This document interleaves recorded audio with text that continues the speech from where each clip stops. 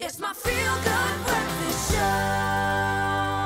Welcome back. This is your feel-good breakfast show, Expresso on SABC3. It's a Monday morning. Thank you very much for joining us. Now, there's great news for everyone out there.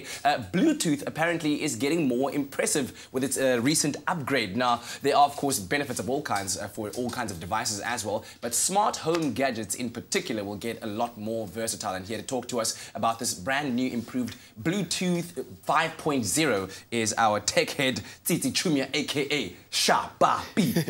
Ring boy? Good times, good times. Okay, so we're looking at, this is the new logo, 5.0 Bluetooth. Exactly how is it different from what we know right now? Well, Bluetooth 5 is twice as fast as its predecessor. Yeah. And it reaches like 4 times the range. Making it easy, like what they say, what you mean by like making it easy for you to connect through your home speakers and stuff, and it has like 100% more bandwidth. So this one reaches about 2 megabytes per second. So you can transfer a lot more data. Yeah, a lot more and a lot faster. Yeah. That's incredible. So let's talk about applications. You spoke about your Bluetooth speakers at home, but when you look at a future of a connected home, what could Bluetooth 5 help us do at home? Well, I mean, it can help you do a lot of things. I mean, eventually there's going to be technology to like control your lights and do all these different stuff with Bluetooth. Security. So I mean, exactly. So and then you can connect using, having a bigger range. And then it's much easier. So even I mean, I know you live in like a triple-story apartment. So even in that kind of apartment, you can connect everywhere because Bluetooth 5 is not.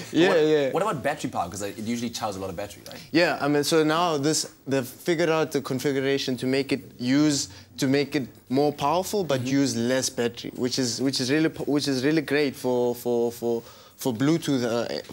for Bluetooth users, because then you can use Bluetooth for so many more things. Like they're starting to use it with the Internet of Things now, so you can use internet using Bluetooth, which is great. So it's more powerful yet using less energy. Can't they figure the same thing out for like electricity? Isn't that weird?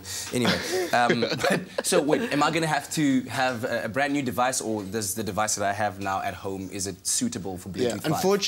Unfortunately, you're going to have a new device, especially to have like all the features for Bluetooth 5.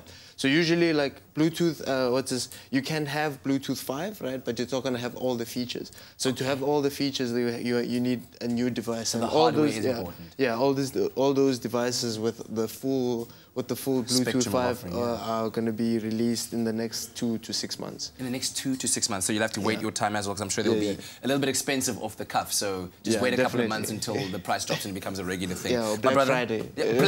Wait until the next Black Friday.